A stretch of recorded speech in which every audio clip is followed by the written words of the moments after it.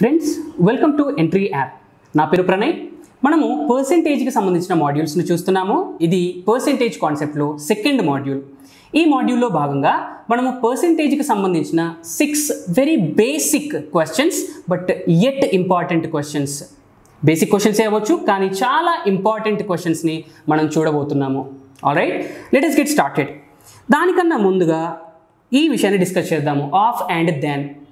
Friends, ఏదైనా క్వశ్చన్లో మీకు ఆఫ్ అండ్ దాన్ కనుక కనిపిస్తే ఆ ఆఫ్ ఆర్ దాన్ తర్వాత ఏదైతే క్వాంటిటీ ఉంటుందో అది 100% అవుతుంది. దాన్ అనేది ఏం మీనింగ్ వస్తుంది? తెలుగులో దాన్ అనేది కన్నా, ఏ అనేవాడు బి కన్నా ఇంత హైట్ ఎక్కువ. కంపారిటివ్ కేసులో మీకు దాన్ వస్తుంది. ఆఫ్ అంటే ఏంటి? యొక్క అనేది వస్తుంది. ఓకేనా? సో ఆఫ్ తర్వాత కానీ దాన్ తర్వాత కానీ ఏదైతే క్వాంటిటీ ఉంటుందో అది మీకు రిఫరెన్స్ క్వాంటిటీ అవుతుంది. అది 100%గా మీరు తీసుకోవాల్సి ఉంటుంది. See this illustration, friends. In a cricket match, Virat scored 60 runs in 25 balls. Dhoni scored 90 runs in 120 balls. So ఇదే ఇల్లస్ట్రేషన్ని మనము గ్రాఫికల్గా కూడా ప్రొవైడ్ చేయడం జరిగింది. దీన్ని చూడగానే మీకు అర్థమైపోతుంది. Alright, see this first question from this illustration friends. Runs scored by Virat is what percent of runs scored by Dhoni? అంటే విరాట్ ఏదైతే స్కోర్ చేశాడో అది ధోని చేసిన స్కోరులో ఎంత పర్సెంట్ అది మనం కనుక్కోవాలి. ఫ్రెండ్స్, ఇక్కడ దేనితో కంపేర్ చేయడం జరుగుతుంది అనేది ఫస్ట్ మనకు తెలియాలి. అది తెలిస్తే ప్రాబ్లమ్ ఈజ్ సాల్వ్డ్. ఇక్కడ విరాట్ స్కోర్ని మనం ధోని స్కోర్తో కంపేర్ చేయడం జరుగుతుంది కాబట్టి according to the definition of percentage Dhoni score అనేది 100% అవుతుంది. ధోని స్కోర్ ఎంత మరి? 90. So 90 is equal to 100%. But మనకు కావాల్సింది ధోనికి సంబంధించిన పర్సెంటేజ్ కాదు, మనకు కావాల్సింది విరాట్ స్కోర్కి సంబంధించిన పర్సెంటేజ్. విరాట్ స్కోర్ ఎంత? 60. 60 ఈజ్ ఈక్వల్ టు ఎంత పర్సెంట్ అది నాకు తెలియదు. సమ్ వాల్యూ, దాన్ని ఎక్స్ అనుకుంటున్నాను. ఇక్కడ మీరు ఎక్స్ వాల్యూ కనుక్కోవడానికి మీరు క్రాస్ మల్టిప్లికేషన్ చేయొచ్చు ప్రీవియస్ మాడ్యూల్లో చెప్పినట్టుగా, లేదా మీరు ఇక్కడే క్యాన్సిల్ అవుట్ చేయొచ్చు. ఇది కూడా నేను ప్రీవియస్ మాడ్యూల్లో ఎక్స్ప్లెయిన్ చేశాను. ఫ్రెండ్స్, ఒకే వైపు ఉన్న క్వాంటిటీస్ని నేను డైరెక్ట్గా క్యాన్సిల్ అవుట్ చేయొచ్చు. Here 90 and 60 are on the same side, so I can cancel these two quantities directly. 0 with 0 is going 3 times and 3 2 times. Now is equal to symbol కి ఇరువైపులా ఏవైతే క్వాంటిటీస్ ఉంటాయో వాటిని నేను డైరెక్ట్గా క్యాన్సిల్ అవుట్ చేయొచ్చు. So 3 and 100 ఇవి ఒకే is equal to సింబల్కి ఇరువైపులా ఉన్నాయి కాబట్టి వీటిని నేను క్యాన్సిల్ అవుట్ చేయొచ్చు. యాక్చువల్గా క్యాన్సిల్ అవుట్ చేయగలనా ఫ్రెండ్స్? 100ని 3తో డివైడ్ చేయలేను కాబట్టి and keep it like that. Okay, so ఇవే లెఫ్ట్ ఓవర్ క్వాంటిటీస్. నేను ఫైనల్గా చేయాల్సింది ఏంటి? నేను క్రాస్ మల్టిప్లికేషన్ చేయాలి. సో క్రాస్ మల్టిప్లికేషన్ చేసినప్పుడు 3 into x, 3x is equal to 2 into 100, 200% here. X value ఏమవుతుంది? 200% by 3 అవుతుంది, which is equal to 66.66% అవుతుంది. అంటే ఇచ్చిన క్వశ్చన్కి ఆన్సర్ ఏంటి ఫ్రెండ్స్? హియర్ ఇక్కడ విరాట్ స్కోర్ అనేది ధోని స్కోరులో 66.66% అవుతుంది. ఆల్రైట్, సో ఇది మనం బేసిక్ అప్రోచ్లో వెళ్తే ఇలా సాల్వ్ చేయొచ్చు. దీన్ని మనం ఎలా అర్థం చేసుకోవచ్చు? మనం ప్రీవియస్ మాడ్యూల్లో డిస్కస్ చేసినట్టుగా.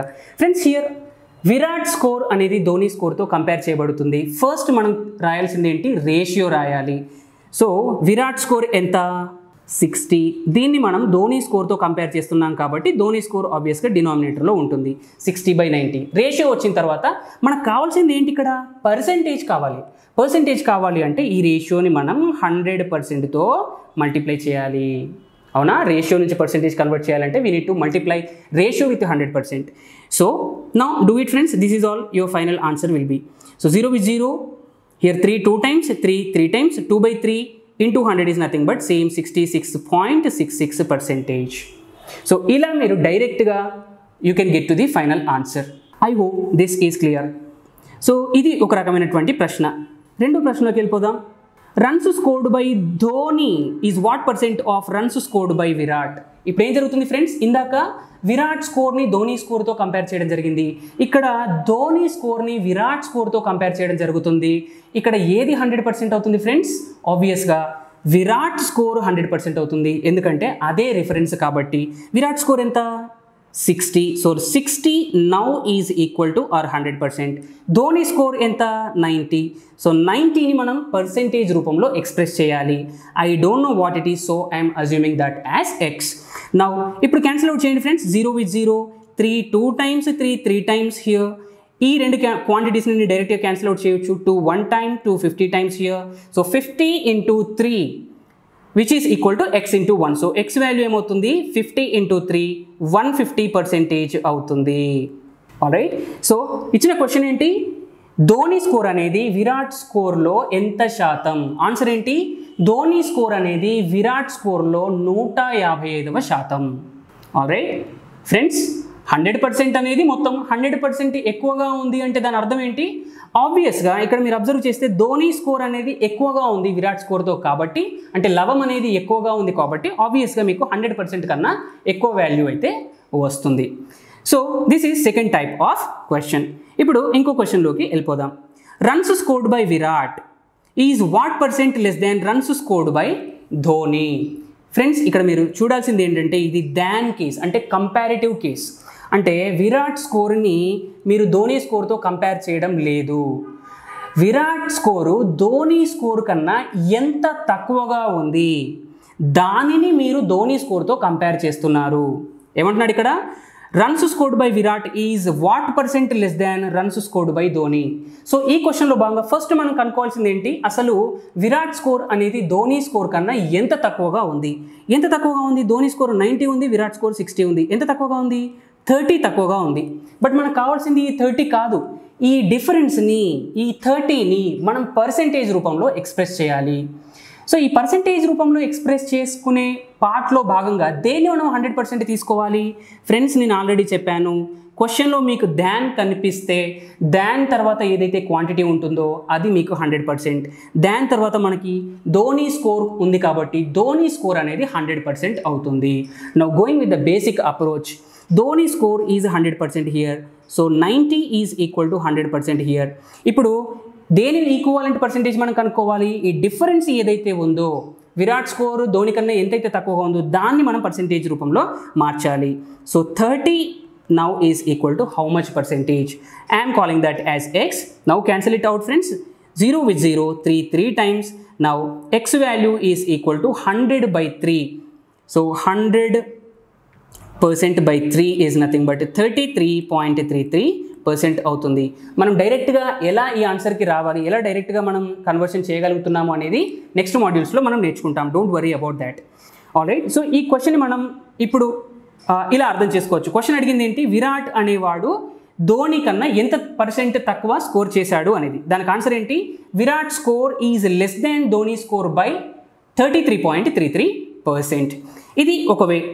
సెకండ్ వే ఏంటి, ఇక్కడ మీకు 30 ఏదైతే డిఫరెన్స్ ఉందో అది మీకు దేంతో కంపేర్ చేయబడుతుంది? ధోని స్కోర్ చేత కంపేర్ చేయబడుతుంది. కాబట్టి 30 should be in the numerator and Dhoni score should be in the denominator. Dhoni score ఎంత? 90. సో 30 by 90 అండ్ మనకు పర్సెంటేజ్ కావాలి కాబట్టి into 100%. Alright, 0 with 0, 3 1 time, 3 times, 1 by 3 is nothing but 33.33% అవుతుంది. I hope this is clear. Moving on to the next problem. Friends, see this problem. Runs scored by Dhoni is what percent more than runs scored by Virat? ఇందాక ప్రాబ్లంలో ఏంటి, runs scored by Virat అనేది runs scored by Dhoni కన్నా ఎంత percent తక్కువగా ఉంది. ఇప్పుడు ఏంటి, reverse. Runs scored by Dhoni is what percent more than runs scored by Virat? Friends, same answer అవుతుందా? సేమ్ 33.33% అవుతుందా? అవ్వదు. ఎందుకు? ఇక్కడ దాన్ తర్వాత ఏది ఉంది? ఆబ్వియస్గా విరాట్ స్కోర్ ఉంది. ప్రీవియస్ క్వశ్చన్లో ఏముంది? దాని తర్వాత ధోని స్కోరు ఉంది. సో నేనేమని చెప్పాను, దాని తర్వాత ఏదైతే ఉంటుందో అది రిఫరెన్స్, అది 100% వాల్యూ అని చెప్పాను. సో విరాట్ స్కోర్ ఇక్కడ 100% అవుతుంది కాబట్టి విరాట్ స్కోర్ అనేది డినామినేటర్లో ఉండాలి. సో ఇక్కడ డినామినేటర్సే మారిపోతున్నప్పుడు మీకు ఫైనల్ పర్సెంటేజ్ అనేది సేమ్ ఎలా వస్తుంది? సేమ్ రాదు కదా. So that is the tricky part here. అర్థమవుతుందా? సో దేన్ని రిఫరెన్స్గా తీసుకోవాలి అనేది మనకి తెలుసుకోవడం చాలా చాలా ఇంపార్టెంట్. ఫ్రెండ్స్, మీరు కనుక చూస్తే ధోని స్కోర్ అనేది విరాట్ స్కోర్ కన్నా ఎంత ఎక్కువగా ఉంది? విరాట్ స్కోర్ ధోని కన్నా ఎంతైతే తక్కువగా ఉందో అంతే స్కోర్ ధోని విరాట్ కన్నా ఎక్కువ కలిగి ఉన్నాడు. That is nothing but 30. But ఈ 30ని మనం పర్సెంటేజ్ రూపంలో ఎక్స్ప్రెస్ చేయాలి. సో మనకి ఇక్కడ ఏది రిఫరెన్స్? ఆబ్వియస్గా విరాట్ స్కోర్ అనేది రిఫరెన్స్. సో విరాట్ స్కోర్ అనేది 100% అవుతుంది. విరాట్ స్కోర్ ఎంత? 60 ఈజ్ ఈక్వల్ టు 100%. ఆల్రైట్, మనం దేన్ని పర్సెంటేజ్ ఈక్వివాలెంట్ ఫైండ్ అవుట్ చేయాలి? మనము ఏదైతే ఎక్కువగా ఉందో ఎక్స్ట్రా క్వాంటిటీ ఏదైతే ఉందో this 30% equivalent we want. Alright, now what we need to do, we just need to do some calculation. 0 with 0 is going 3 2 times and 100 divided by 2 is nothing but 50%. Alright, so ఇక్కడ ఏం అర్థం చేసుకోవచ్చు, ధోని అనేవాడు విరాట్ కన్నా ఎంత ఎక్కువ శాతాన్ని కలిగి ఉన్నాడు, 50% ఎక్కువ స్కోర్ని కలిగి ఉన్నాడు. This is one way of arriving at the answer. The other way round is, first మనం ఏం కావాలి, ఫస్ట్ మనం రేషియోని ఎస్టాబ్లిష్ చేయాలి. ఇక్కడ ఈ డిఫరెన్స్ ఏదైతే ఉందో 30 మనము దేన్ని రిఫరెన్స్గా తీసుకుంటున్నాము, ఆబ్వియస్గా విరాట్ స్కోర్ని రిఫరెన్స్గా తీసుకుంటున్నాం కాబట్టి అది డినామినేటర్లో రావాలి. సో విరాట్ స్కోర్ వచ్చేసి 60 and it is mere a ratio, ఇది రేషియో మాత్రమే, మనకు పర్సెంటేజ్ కావాలి కాబట్టి we need to multiply this with 100%. So this is 31 times 32 times 1/2 is nothing but 50%. Alright, I hope this is clear.